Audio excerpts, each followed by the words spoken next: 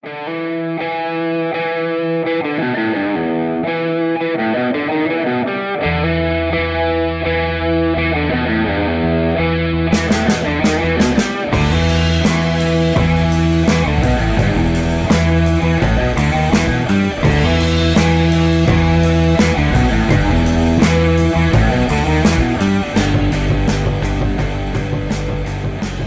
good to see everybody. I appreciate you. I love you.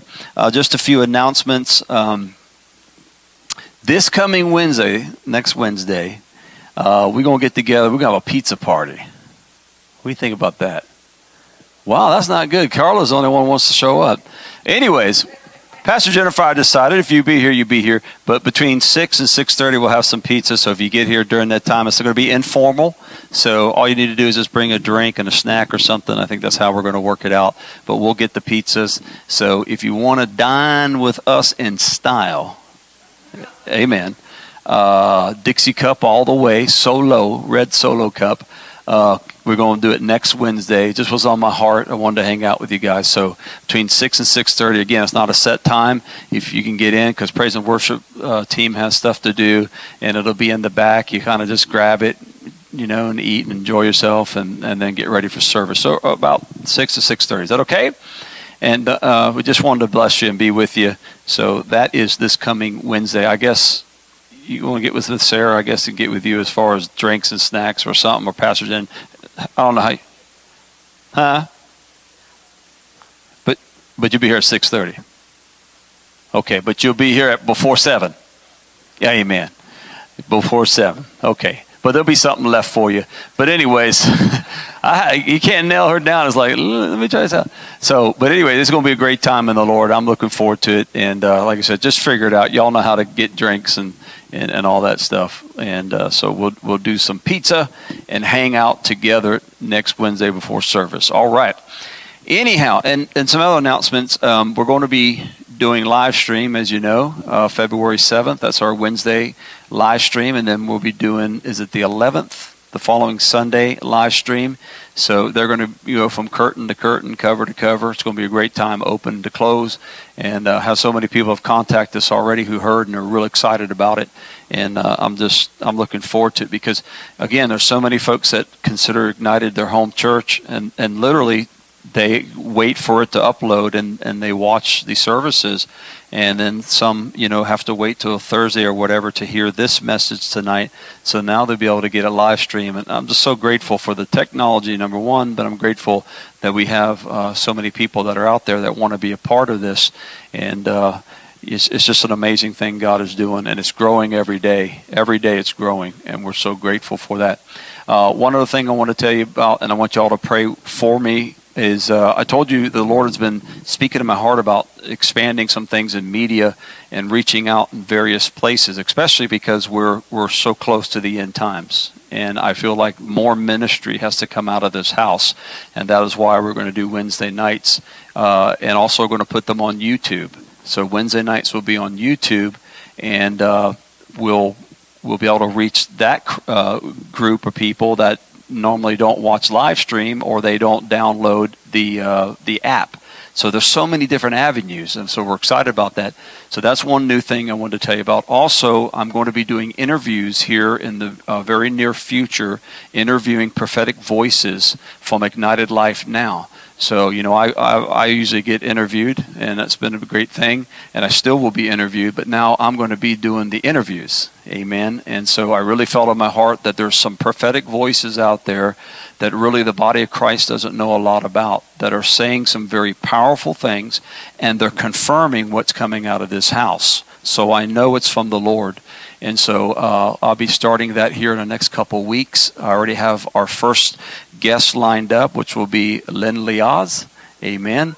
And she's agreed to it. And I said, I told her a few months ago, I said, when I start doing interviews, I said, you're going to be the first person because, she's been so benevolent to this house and honored me so many times on her program.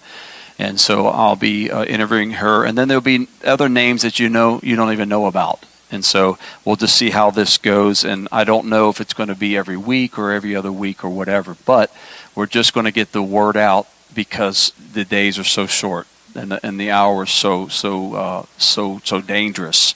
Amen. So pray for me, man, that God will just continue to bless and give us wisdom. Father, thank you for all these things. We cover them in the blood of Jesus. We love you tonight, and we thank you for the power of the Holy Spirit. We thank you that we're all gathered here together to hear your word. We pray, Father God, that you would bring us into all truth. Lead us into all truth tonight. Bless those that are listening and watching. Bless those, Father, that call this house their house. And, Father, thank you for them, and I ask your blessings upon them. Hide me now behind the shadow of the cross. In Jesus' name, everybody say amen. All right, so that's cool. I'm real excited about it. And we're just going to keep moving forward and continue glorifying the Lord. If you haven't had a chance to look at the Facebook post that I did today, it's a very powerful confirmation about the word the Lord gave me in 2015 about God dealing with the NFL. And there was another word that was confirmation to that. So if you get a chance, go see that. And see what the Lord is saying. All right. Last time we got together, man, we're talking about the book of Acts. The book of Acts. We're just getting started, just getting our feet wet. And I am looking forward to where we're headed on this. The book of Acts. The last time we got together, we said these few opening statements. The book of Acts is more than a historical account of the first church. It is a perpetual template of the modern church. All right, so the book of Acts is more than a historical account of the first church. It is a perpetual template of the modern church. In other words, we should still be living the book of Acts. We should still be teaching out of the book of Acts. We should still be doing our church government and our structure and our Christianity out of this template, out of this mirror called the book of Acts. It is not the Acts of the apostles. It is a demonstration and the manifestation of the Holy Spirit. All of our Bibles, or most of our Bibles, will say the Acts of the Apostles. Again, I believe it is the acts and the manifestation and the very revelation of the Holy Spirit on the earth. Amen? Through a group of people called the church.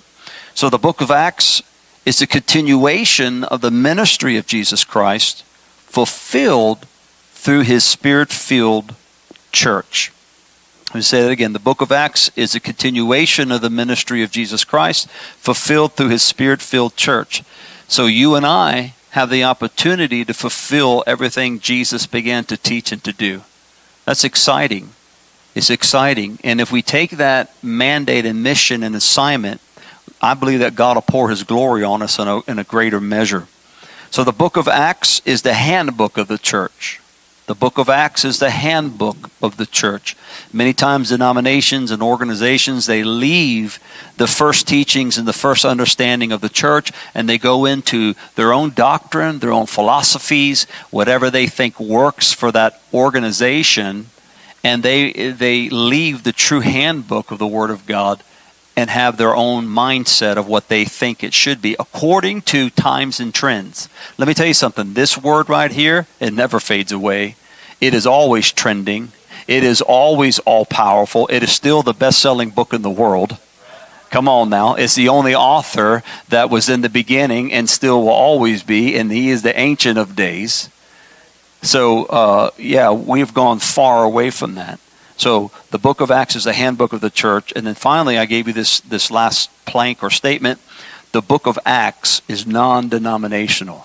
I love that. I love that because so many times you have these theologians, these frozen chosen, if you will, these great scholars of the Word, and they completely bypass the book of Acts. They say it's over. They say everything has died with the apostles. Boo-hoo, boo-hoo. The party's over. And now let's just hold up the fort until Jesus comes. What a lame life that is. Amen. I want to be burning with the power of the Holy Spirit and the fervency of Jesus Christ, doing all that he began to teach and do. I want to be a finisher, and I want to be a part of it. Amen? And so it's non-denominational. I don't look at it as this is all, the Pentecostals own this, the Charismatic own this, or this denomination is against it or whatever. This is non-denominational. This should be the living body of Christ moving in kingdom power. All right, so Acts chapter 1, we talked about this being the author was Luke, and he began to talk to this friend of God when it says, O Theophilus, which means friend of God or lover of God. It was a person who must have had some type of authority, probably a Roman official to whom Luke was writing to. And so Luke just said, hey man, I'm going to continue on from where I was in the book of Luke and into the book of Acts. And we see that. He begins to do that and teaches on that. And then we talked about how that Jesus in the Old Testament was the great promise. He was the great promise. And in his life, obviously, he came and fulfilled that promise. But the New Testament, the promise was what? The Holy Spirit, that the Holy Spirit would come. Because again, I think Jesus, that he walked on the earth, but I'm glad he went to heaven, because when he went to heaven, he tag teamed with the Holy Ghost, and the Holy Ghost poured out upon all flesh. Now all of us can feel Jesus. Come on now. I don't know about you, but sometimes I'm not a good sharer. Sometimes I don't want to share. How about you? And if Jesus was in this room, I think some of us would get into a fist fight trying to get near Jesus. Somebody look at me. You know what? I'd hate to wrestle Brother Mike over Jesus, but I'd try, amen? Because I want to be near him. But thank God I don't have to wrestle Brother Mike, and Jesus is here by his Holy Spirit, amen? So that's the good thing, the great promise. So don't forget that, John 15:26. So that was last week, and there's so much to go over, but let's get into tonight's teaching. The book of Acts. All right, the book of Acts. The first church, watch this, you need to write this down. This is going to be the first planks we're going to walk on, the planks of truth. The first church was birthed in power. The last church will be bathed in glory. The first church was birthed in power. We're going to see this as we get into this teaching. It was birthed in power. But the last church will be bathed in glory. The former and the latter rain is coming down. The mighty manifestation of the Holy Spirit, God's last outpouring of revival power for the greatest harvest known to man. That's what's coming. So the first church was birthed in power. The last church will be bathed in glory. Our journey into the future must be paved with the discarded truths of the past. Our journey into the future, talking about a church, I'm talking about a group of people, I'm talking about you individually and myself individually. Our journey into the future must be paved with the discarded truths of the past. Again, there's so many things in the Word of God that get discarded. There's so many truths about how the first church lived, how the first Christians lived. We discard it today because it doesn't fit trends. It doesn't fit our lifestyle. It doesn't fit our entertainment schedule. Wish I had somebody here. It doesn't fit things in our life that we live. So we cut the gospel, we cut the word to fit us instead of us be cut into the mold of the word. See, we're very bad at that as Christians because we want a God to whom we can control. We want a pocket God. We want a pocket God. We want a shelf God. We want a pantry God. We want an entertainment God that we can control, and a church that we can control, a preacher that we can control, a Christianity and a life that we can control, to where we can still have enough of God to get to heaven, but we can get enough flesh to feel good. Well, I feel like this is Sunday already. But it's the truth. And so, going back to what I said, our journey into the future must be paved with the discarded truths of the past. We're finding in this hour that the true remnant of God, the real hungry people of God that I talk to and I have conversations with and I fellowship with online telephone calls or whatever, these people, like yourself in this house, are just hungry for the things of God and could care less about the politics of church, could care less about denominationalism, could care less about the color of the carpet and all the craziness that goes on. So that's powerful, and what they're looking for is the way church used to be. Which it sounds anti-present, it sounds anti-modern, but it's just the Bible way. What they're really saying is we want to go back to, or we want to embrace when God showed up. We want to embrace church when people got healed. We want to embrace church where the preacher would preach. We want to go to a church where we hear about salvations in our community and whatever, and miracles and so on and so forth. Okay? So our journey into the future It must be paved with the discarded truths of the past. Watch this. The modern church has lost its power and forfeits the glory. The modern church has lost its power and forfeits the glory because we failed to stay true to our foundation. Try it again. Our modern church has lost its power and forfeits the glory because we have failed to stay true to our foundation. What is the foundation? The Word of God. Who's the chief cornerstone? Jesus Christ. So if anybody knows anything about construction, it's not a good thing to move the foundation. I think you want to keep the foundation sturdy, unless you go hire a ramjack and they fix whatever came apart. But you want to keep that foundation steady and then build upon that foundation. But the problem with the modern church is we're trying to redo the foundation and we're making it unstable because that's the wrong foundation. The only foundation is Jesus Christ, the chief cornerstone, and the Word of God is the only stability for Christianity and for mankind. So the modern church has lost its power, forfeits its glory, because we have failed to stay true to our foundation. Listen, I'm not talking about wearing your hair up in a bun and wearing dresses all the way down to where you trip over and all that stuff. We're not talking about that. A lot of those things are man-made anyways. But what we're talking about is the Word of God, the traditions of faith, of living a sold-out life, rather being in the house of God than at some sports entertainment place or being in front of a television with your feet kicked up and all the things that we do as comfort Christianity. Listen, the first church was raw, radical, and on fire. And you're going to see that in a few minutes. And I think that we can be more radical, more on fire, more raw for God than them because we have things to help us become that. In other words, we have a better life around us that provides for us the ability to do that. Listen, I was telling somebody today about the power of God and about the Apostle Paul. And I said, you know what? He reached the world. The church reached the world and they didn't even have a cell phone. We got all the stuff that we need at our finger touch, and we can't even get to church. We can't even pray. We can't even do these things. These guys walked on cobblestones. Man, they had to worry about bandits and animals and craziness while they traveled and so on and so forth. And we got cars, airplanes, helicopters, boats, buses, trains, subways.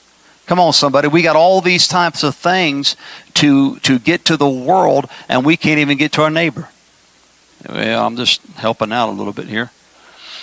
So the modern church has lost its power and forfeits its glory because we failed to stay true to our foundation. We've gotten off of the foundation. We're building over in the dirt. We're adding on a new building, but we're not even on the original foundation. We're over there in the dirt. We're in the mud. We're listening to some guy stand up because he's eloquent and he has all these degrees and all this fanciness about him. And he's trending and he's popular. But yet we aren't winning the world to Christ because we've lost the true power and the glory in our foundation. Amen. So that's how I'm starting out tonight. How's that? Acts chapter 1. We left off at verse 8. Is that right? But verse 8 is so good, we're going to read it again. But you shall receive power. Everybody say power. After that, the bishop lays hands on you. Whoa. Sorry about that. You shall receive power after you send your tithe in. Nope, wrong. Let me fix my translation. There it goes. But you shall receive power after that the Holy Ghost is come upon you. And you shall be you shall be witnesses unto me, both in Jerusalem and Judea and Samaria, unto the uttermost parts of the earth. So the power of the Holy Ghost was coming. Jesus is prophesying and he's promising the disciples and everybody that would walk on this planet and would receive him as Lord and Savior, that there was coming a power transfer. There was coming a releasing of dunamis power. Remember, dunamis means dynamite. Also represents a dynamo that continues to produce energy. That's why when you pray in the Holy Ghost, you continuously build up your inner man. Jude says what? It's like an edifice. It's a tall tower. That's why you pray in the Holy Ghost. And that's what the Holy Ghost does for you and I. It causes us to have that reigniting power. That's why when we wake up in the morning, those that understand the power of the Holy Spirit, we understand that His mercies are renewed every day. And it amazes the non-believer. They say, man, how do you keep going? You've gone through this and you've gone through that and this happened and that happened. Hey, man, it's the Holy Ghost. It's Christ in me, the hope of glory. Not hope, maybe so, but the word hope there means expectation. So I expect God to do something great when I get up in the morning. I expect God to do something great in your life and do something great in this church. Amen? That's what He wants us to do. So watch that. He says, you're going to have the power, the dynamite power to be witnesses. We talked about that, about being a martyr. And then it says to the uttermost parts of the earth and all these different regions, meaning that we cannot stay in this four walls and be called a church. A true church is a missionary church. Let me try that one more time. A true church is a missionary church. 2/3 of the name of God is go. He's a go God. So we have to go. And you don't have a choice of color. You don't have a choice of neighborhood. You don't have a choice of social status. You're supposed to go. Okay? Now he said this, verse 9. And when he had spoken these things, while they beheld, he was taken up, and a cloud received him out of their sight.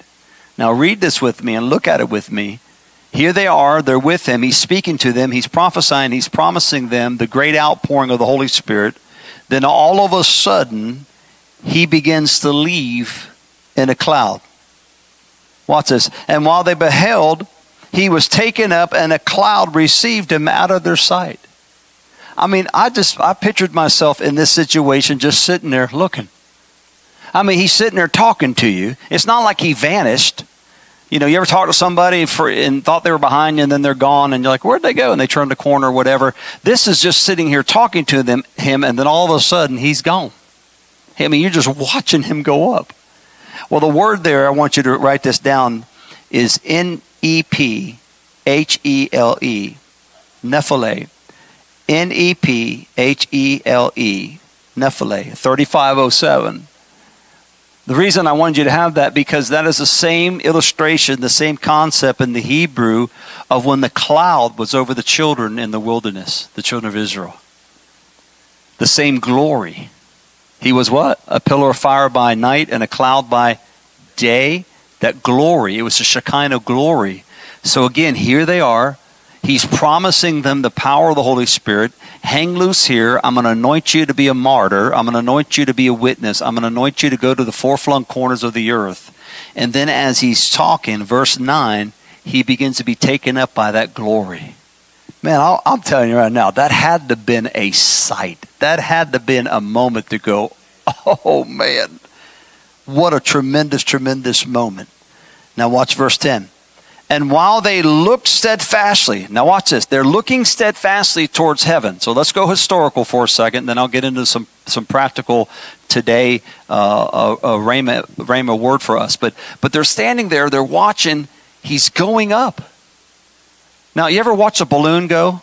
You can watch a balloon pretty good distance, then it's gone. But there he goes, and they're watching him in the glory, and he's going, and he's going, and he's going. Oh man, verse 10, and while they looked steadfastly towards heaven, as he went up, behold, 2 men stood by them in white apparel or white garment. Wow. So now we see the glorious cloud. Jesus is ascending into heaven. These guys are still looking up. Could you see them at first looking, and then they got their hands like this, and then they're doing, they're watching him go up. And now 2 angels appear. It says 2 men, but it's 2 angels appear. And they're wearing white, or they have that white look. Let me give you that word because it's important that I give it to you. It's L-E-U-K-O-S, Lokos. L-E-U-K-O-S 30:22. Some of y'all remember from my past teaching, that talks about the glory. That talks about the light or the bright brilliance that was upon the angels and upon the Lord Jesus in the book of Revelation. It's the same word, okay? Very powerful. So while they were standing there, there's these 2 angels. They were glistening. The word actually means dazzling. The lights, the garments were almost like lamps. They were like lights, and they could just see the glory coming out of them in a tremendous way. I'm going to talk, you want to talk about an awesome day? You want to talk about an awesome 40 days with the Lamb of God?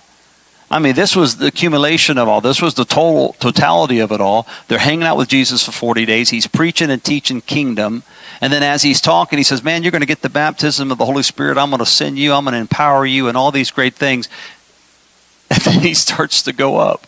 And they're just watching him. And then the next thing you know, here comes 2 angels. That is a good day. That's a great service, don't you think? That's a wonderful day. But watch this. I want you to see what the Holy Spirit wants us to see in this. Notice this. Jesus prophesies, he promises we're going to receive the baptism of the Holy Spirit. We're going to be empowered to go to the world. So he gives us, and he gives the disciples, a worldwide commission. You might want to write that down. A worldwide commission of evangelism and power. Because he not only promises power, but he promises a commission. He promises an assignment, a mission. I'm going to send you out, but I'm not going to send you out as orphans. I'm not going to send you out broke. I'm not going to send you out weak and anemic. I'm going to send you out with Holy Ghost power. In fact, the same power that raised me from the dead will be on you, and the same glory that's on me now as I rise up, guess what? That's going to be on you. But he shows us something else. Now, you got to look at everything. Now, we're going to leave a historical point, and we're going to get to the rhema behind that. We're going to get to the deep understanding. Now, notice this. Jesus ascends in a cloud. He goes into heaven, right? He promised them the Holy Ghost. He promised them the commission. He anointed them in that way of speaking the word. Then, as they're watching, 2 angels appear. Why is that important? Because Jesus is showing the disciples, which will become the apostles, he's showing them that angelic activity will be a part of the new church. You need to write that down. See, if we study this just historically, we miss this point. And there was 2 guys in white raiment, and they showed up, and they said, hey, what are you looking at? How many of y'all been taught that? And that's it. Everybody goes home. Wow, 2 angels, that's cool. No, it was more than that. There's more understanding. There's more symbolic prophetic reality there and parallelism that Jesus was saying, this glory, this power is going to be upon you. You're going to go to the nations of the earth. You're no longer going to be just Jerusalem ministry people. You're going to be witnesses throughout the earth. But I'm going to leave you this power, and I'm also going to leave you with help. Okay? So you want to write that down. Angelic activity was a part of the first church. Well, what does that mean? That means to me, if it was a part of the first church, it would be a part of the last church. If it was part of the first church, then it was part of the 2nd century church and the 3rd century church, and on and on and on. Angelic activity is a part of the end time church. Angelic activity is a part of your life. How come in our old teaching, and I don't want to lambaste denominations or whatever, but our old teaching, our old churches we used to go to, they'd always say, the angels of God behold your face or his face, talking about you have a guardian angel. How many of y'all remember that? And you heard it for years and years. I've got a guardian angel that stands before the Lord. Well, we can understand that and we accept it, but we don't accept and understand that we have angelic beings helping us right now in Christianity. That we have angels over this church, angels in this church right now. The glory of God is in this house. Jesus is right here in this place right now. And if he ever wants to, he'll allow us to open our eyes and we'll see all that's around us. When you're driving down the road, hey, BMW had it pretty close, didn't they, with those angels hanging on the 4 fenders? How many of y'all remember that commercial? I looked and I was like, well, they don't kind of look that small, but some of y'all don't remember that commercial. But you have them. The way some of y'all drive, you have a legion. You've got a battalion of angels. I'm not looking at anybody. I'm just looking.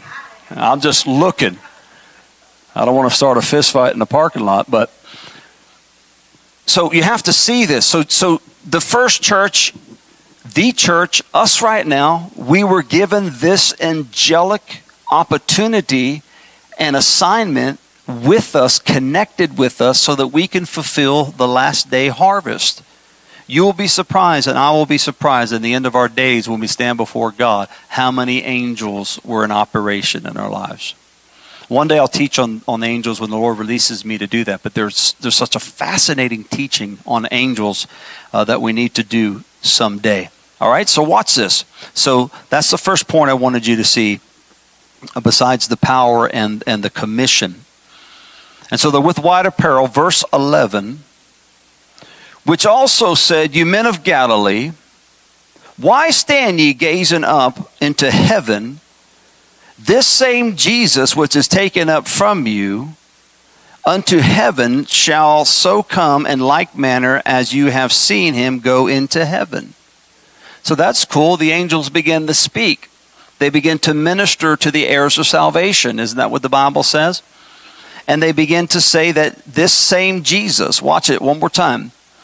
He said, "You men of Galilee, why you stand gazing up into heaven?" So they're still looking. Wouldn't you? I mean, I was just talking to him. And all of a sudden, he's gone, man. And they're still looking up. He says, listen, that same Jesus, not another Jesus, that same Jesus. What does that mean? The one with the nail-scarred hands. Talking about that same Jesus, which is taken up from you into heaven, shall so come in like manner. What does that mean? He's going to come back just the same. That means he's going to come back. He's going to descend. Come on. With a shout, with the voice of the archangel, the trump of God. He's going to descend in that like manner. He's going to come back in his glory. We're going to see him. Everyone's going to see him. The Bible says in the book of Revelation, they're going to see his pierced, whom they pierced. They're going to see all of that. Man, what a day. He's coming back. He's coming back. And we're going to get to see him just the way he left. Amen. And so the world will get to see him, because at one point we're going to be raptured out at some day, at some time. But no man knows that day. Is that right? So we work and we labor, but the day is coming. But check this out. The angels were giving the disciples and the apostles some very fabulous and foundational truths that belong inside of the Church of Jesus Christ today, and that is his return. That's another thing you need to write down. So it wasn't only the baptism with power, it wasn't only being a witness and sent out on assignment and on a commission.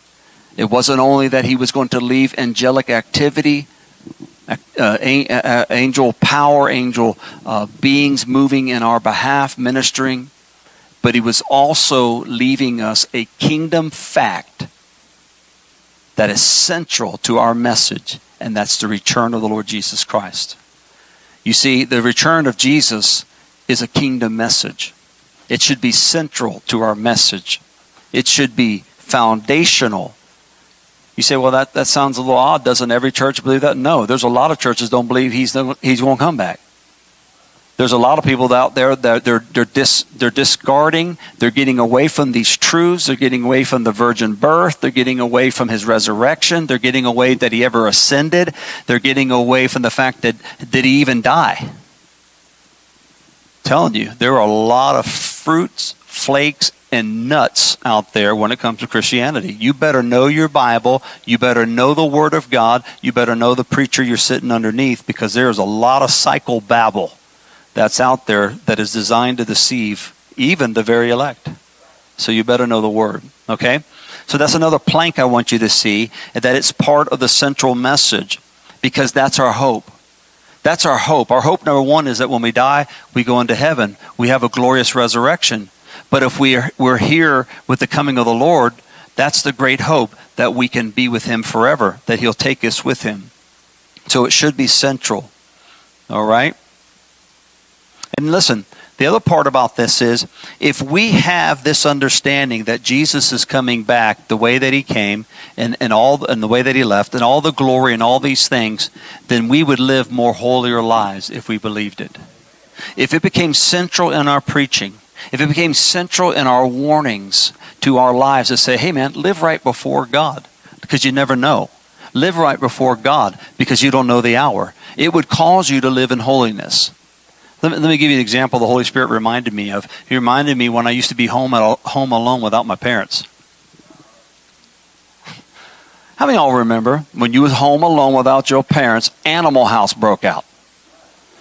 Some of y'all need to Google Animal House, figure out what that was. Until Mom and them showed up early from their shopping trip. And you didn't hear the car door slam because ZZ Top was playing, or whatever your freaky music was at the time. And it was too late until you heard, "Oh my God!" Thump, thump, thump, thump, thump, thump, thump, thump.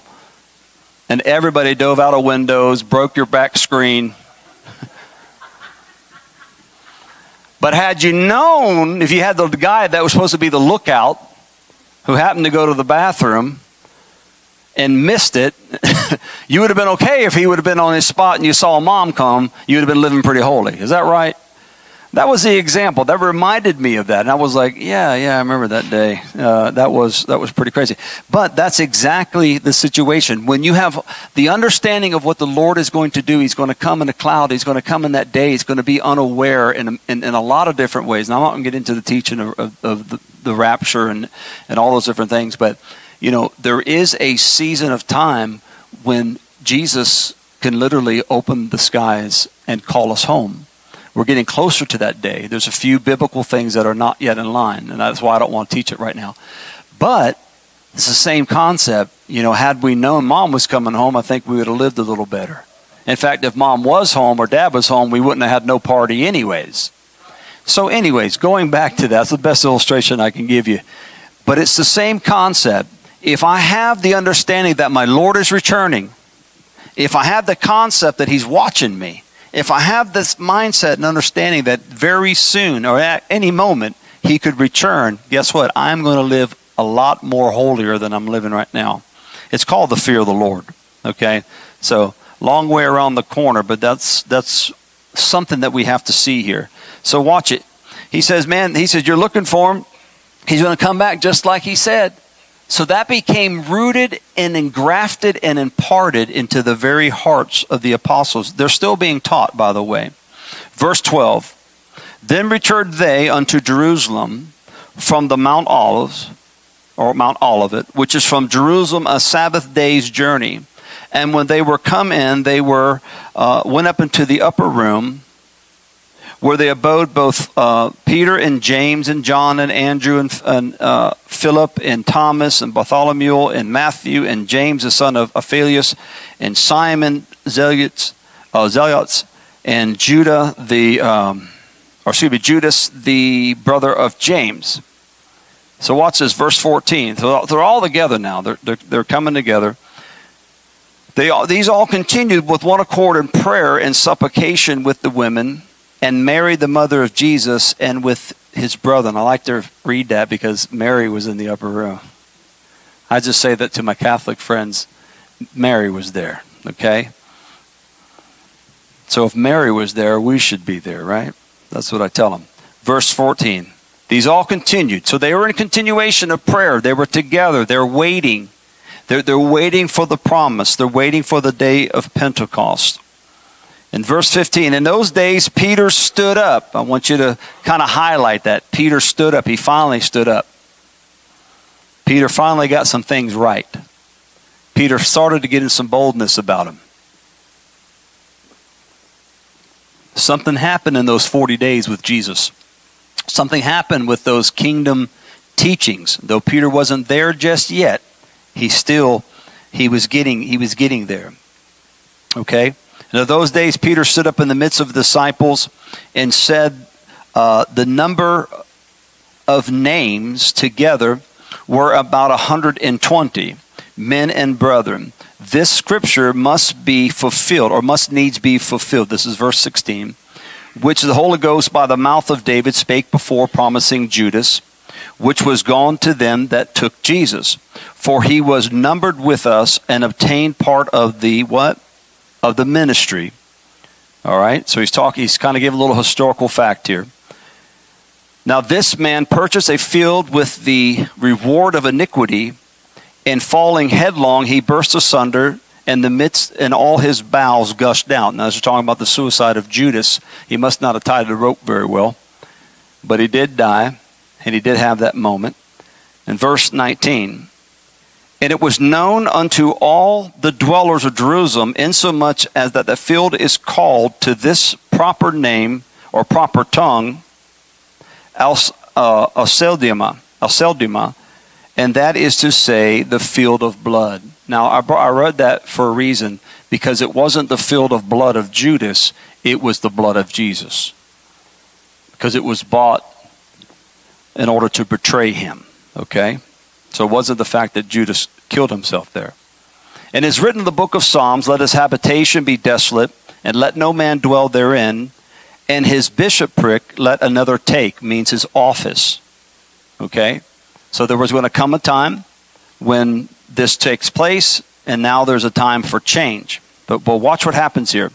Wherefore are these men which have companioned with us all the time that the Lord Jesus went in and around us or among us, beginning from the brethren of John unto the same day that he was taken up from us, must one be ordained to the witness with us of his resurrection. So he's giving you, this is Peter now. This is pretty cool because Peter's now getting some understanding. He's taking leadership. He's getting some instruction. Okay? And that's good because Peter, he was pretty wild, wasn't he? He'd rather cut somebody's ear off. But now he's starting to get a little structure, a little maturity. Okay?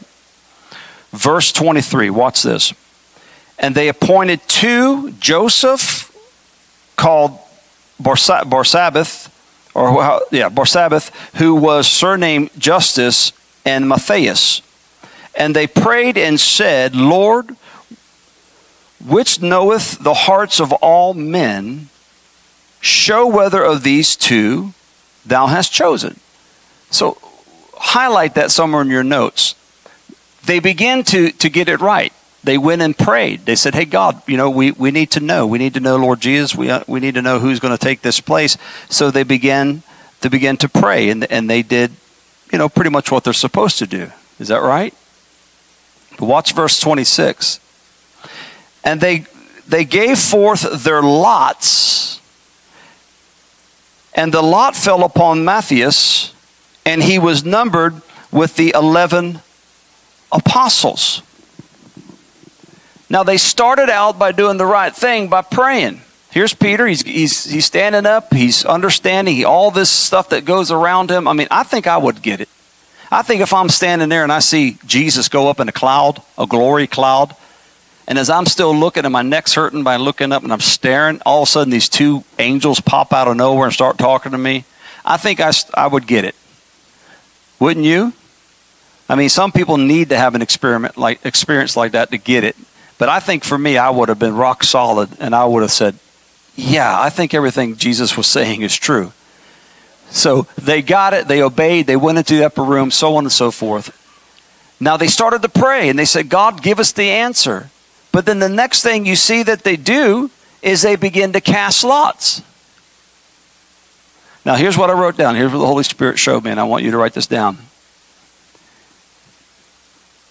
It was the Old Testament mindset operating in New Testament faith, and it doesn't work.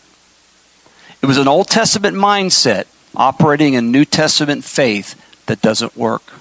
In other words, they tried to pray, but then they went to the Old Testament style of getting an answer, and they cast lots. Now, you'll find out later on they didn't go that route. You'll find out after. Everything after the Holy Spirit came changes the whole dynamics and model of the church because they're still operating on post-resurrection. They're still operating on Old Testament principles.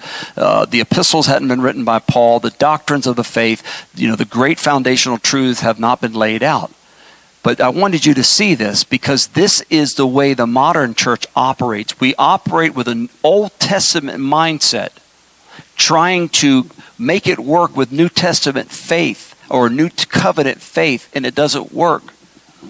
You see, what they did was they would take pebbles or they'd take stones and they'd write the names of the two people upon it, and they would take it and they would shake it, just like we would play a little bit of craps or whatever you play. We like Scrabble. Does that match? Is that like a Scrabble? No. Huh? Yahtzee, that's it. That's what I was looking for, Yahtzee. So it's just like that, and whatever name came out, that was the one that they chose. Well, again, this was Old Testament principle. They tried to do it by praying, but then they went back to that Old Testament principle. And this is the mindset of today's church, that we're trying to do things that are in the flesh. We're trying to do things figuring out ourselves. We're trying to vote on this and vote on that, and we're having all this craziness going on in the church instead of allowing the Holy Spirit to lead and allowing God to speak clearly. Do you see that? And so that's another plank I want you to write down. That the Old Testament mindset operating in a New Testament faith, and it doesn't work. You say, how did it not work? Well, yeah, they picked Matthias. They put him in position. But you know what? You never heard of Matthias ever again in the Bible. Never. Ever, never. His name was never mentioned again. So what happened? How'd that work out? Don't know. Revelation 21, talks about the 12 apostles. And some theologians will argue and say, well, that's Matthias. And others will say it's Paul. You know what? We don't know. The Bible doesn't tell us. We don't have the names. I think it's Paul. But that's not the teaching tonight. The point I want you to see, and what the Holy Spirit's trying to lay down for us as we begin this journey into what the New Testament church looked like, is that they were struggling with walking by faith. They were struggling with their leadership ability to do the right thing because they weren't full of the Holy Spirit, who would teach you and lead you to all understanding. And that's what modern churches are doing today. They're doing all of these things. They committee everything. Everything's a committee. Everything's an advisory board. Everything, let's vote on this. Everything is so, there's a word I want to use, but I'm just not going to use it. But it's so fleshly, the whole operation, and it's confusion. And how many of y'all know what I'm talking about? How many of y'all been in churches where they have business meetings and it's a fist fight? Elder knows what I'm talking about.